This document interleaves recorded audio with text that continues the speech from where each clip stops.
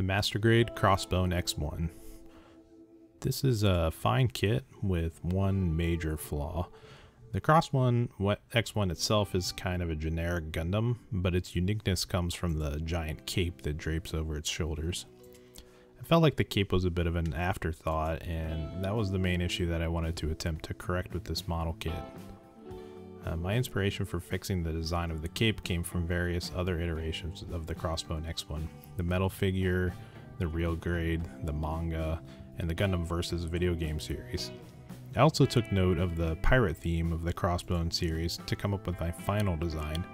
Finally, the cape in the Master Grade is not posable in any way, and I really wanted to make it so the Crossbone X1 could hold an interesting pose involving the cape while it's placed on my shelf. The first thing I wanted to address was the thrusters. You can see here I'm marking where the thrusters should come out of the cape. In the Gundam Versus video game, the X-shaped thruster array comes out of the back of the cape, and I really like the look of that. So I just used a paint bottle to trace a circle onto the back of the cape, which I then cut out with an X-Acto knife and some scissors.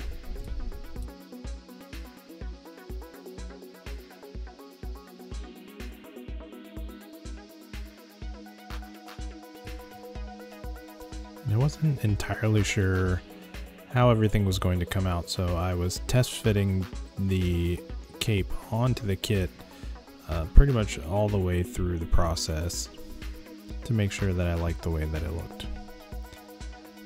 So next up here, I am just following the directions guide for fraying the edges of the cape. This is pretty easy. You just, again, use the X-Acto knife and some scissors. It didn't take too long to go around all the edges and just fray it to look how I want it.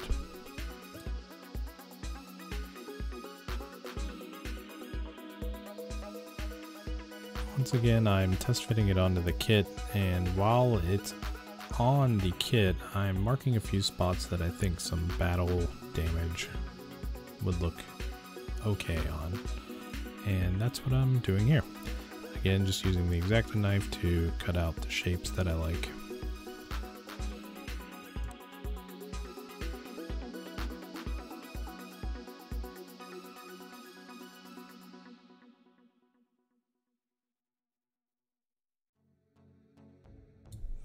Next up, I'm going to add the wire to the cape to give it the posability. I tried a few different designs, and this is the one that I ended up with, which is I'm going to have it running along the front edges of the cape and in the back, just going in the middle. The plan is to feed the wire from the back to the front and then fold the front edges of the cape over the wire and glue it in place. So what you're seeing here is that I'm marking where I think the wire should be fed through. So I'll cut a hole and feed the wire through from the back through to the front. And this part here, I wasn't quite sure which glue I should use, so I tried an acrylic glue and I tried super glue, and it looked like the super glue was working pretty well, so ultimately that's what I went with.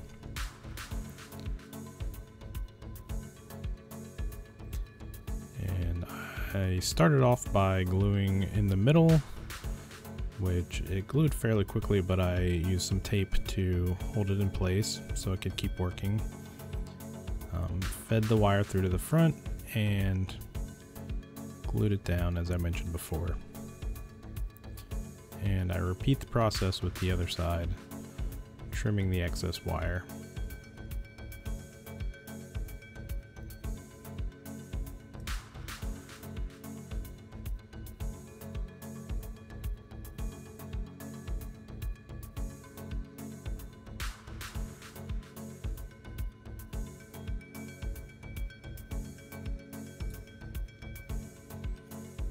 And I didn't have enough of the more rigid wire that came with the kit, so I took some wire that I already had and cut it to length.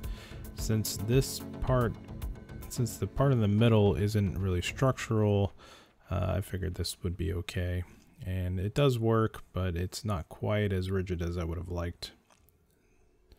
So I glued it in place, taped it down just like I did with the other more rigid wire.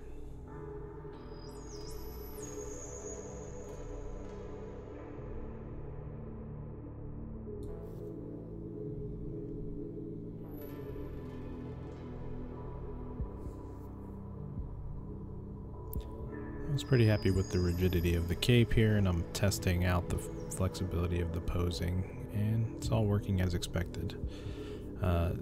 The white wire stood out a little bit too much though, so I went ahead and painted it black, and I'm going to come in with some spray paint and just paint the whole inside of the cape black.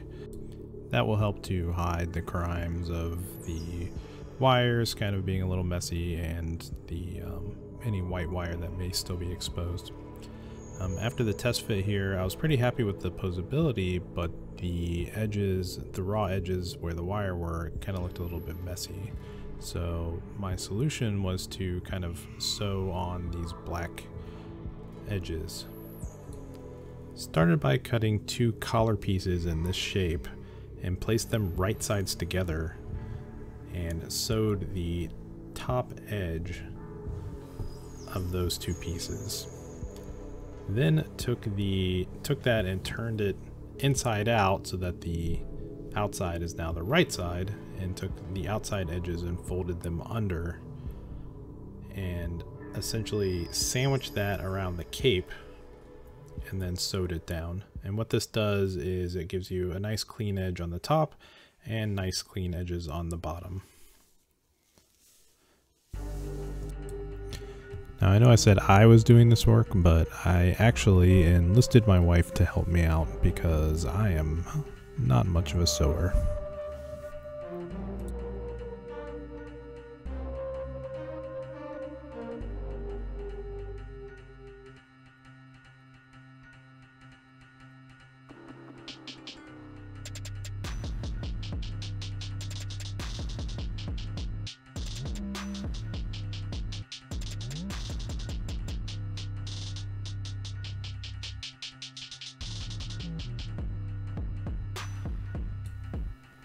And once the collar was sewed on, we could start on the edges. So for these it was a bit easier. We just used one full rectangle, fold it in half and iron it so you have a nice seam, and then fold the outside edges under and iron them, and then again sandwich it around the edges of the cloak and sew it down. And we left the collar open a bit so that we could feed the edges underneath the collar and sew it down.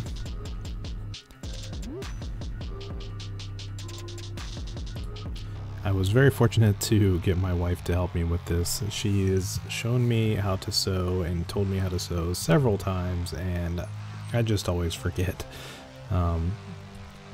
Luckily, I could ask her to make clothes for my dolls, and she jumped in happily and helped me out.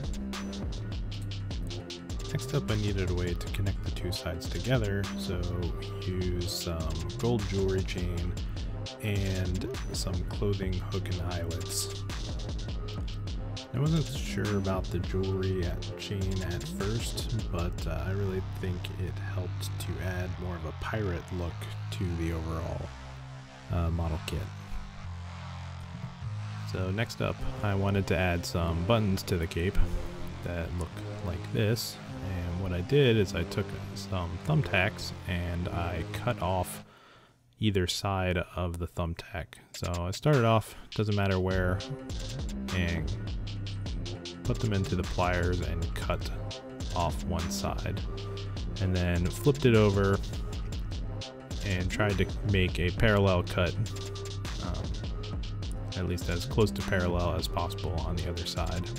And then you can use the pliers to break off where you scored the thumbtack.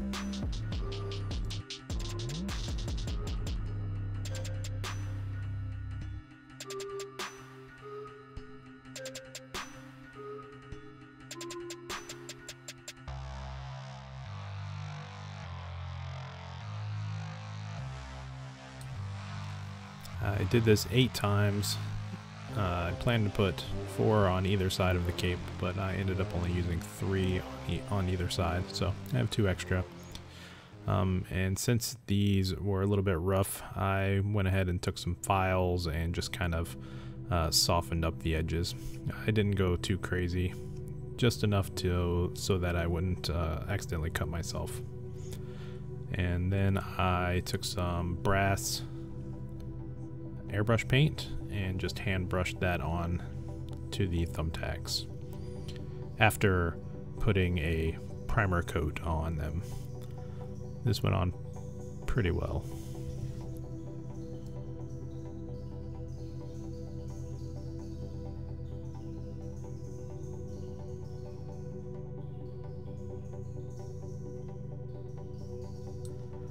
And lastly, I took some clear lacquer and sprayed all of the buttons. I felt like this would be a little bit more sturdy on the metal than just putting one of my acrylic clear coats on top. I already had this lacquer. If I didn't already have it, then I probably just would have used the acrylic clear coat on top. And this is what it looks like on the cape.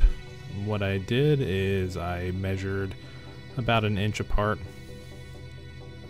I picked a spot near the top and then measured about an inch down from that. I have a few marks with Sharpie, but you can't really see them. And I just took an X-Acto knife and roughly tried to get to center, and then just poked the end of the thumbtack through.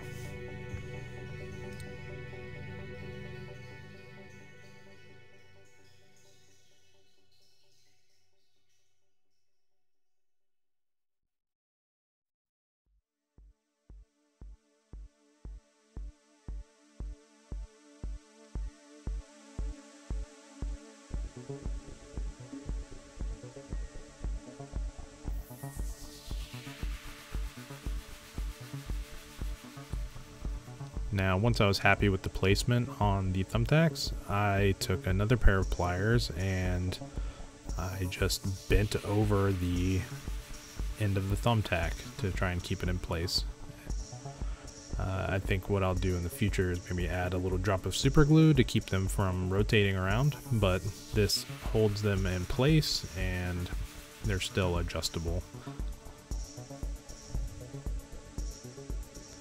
And that's what you're left with.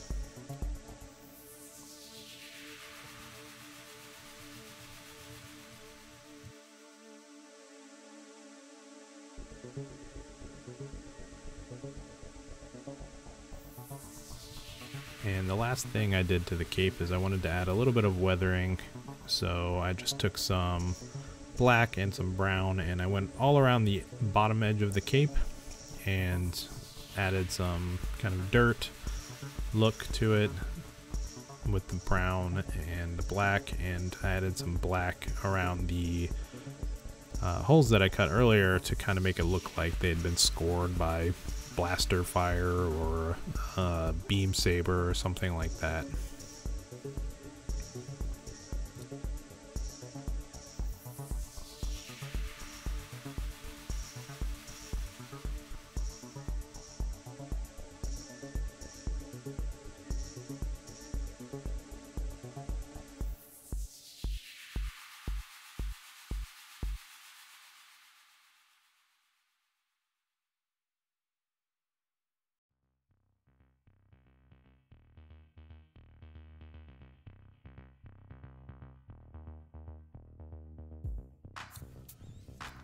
I wanted to keep this kit looking mostly true to its original look, and so I didn't actually do a full paint job. I mostly just did some color correction for the yellow on the shoulders and the backpack, the X thrusters, and I added some red to the face to give it that nice mean looking red stripe.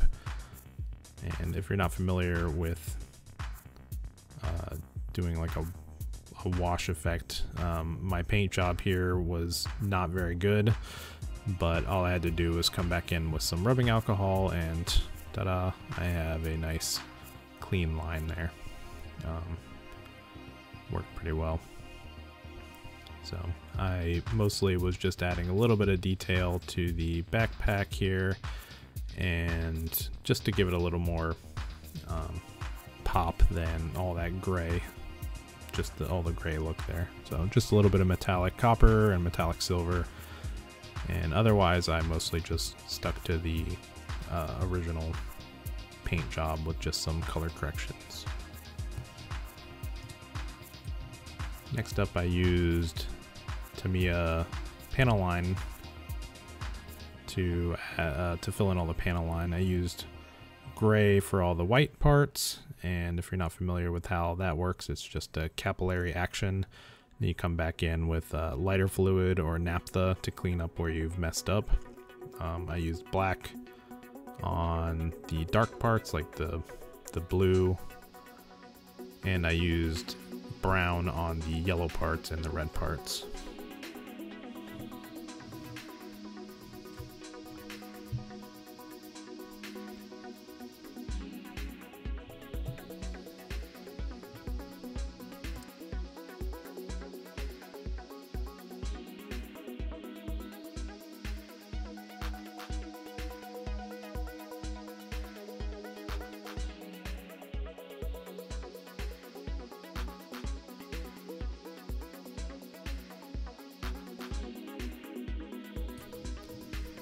And I apologize, it was kind of hard to keep this in focus, but this is just a mess of white and gray panel liner.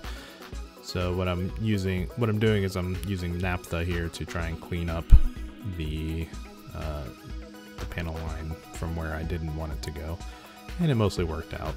If it doesn't look perfect, it just kind of looks like the mobile suit got a little messy, but I think it mostly looks fine. And my original plan was to use the stickers that came with the kit. I typically don't use the clear marking stickers. I just don't think they work very well, or at least I've heard other people complain about them. But this time I was going to give them a fair shot, and it was a mess. I started with these V-shaped bits that go on the end of the thrusters, and first of all, they weren't actually the correct size, so I would have needed to cut them down to fit, which I actually tried to do, and the first one went on okay, and then the second one that I cut just tore. So I immediately abandoned that and went to using some red decals that I had purchased separately. So I'm trying to find some that look okay, and I think these will work just fine.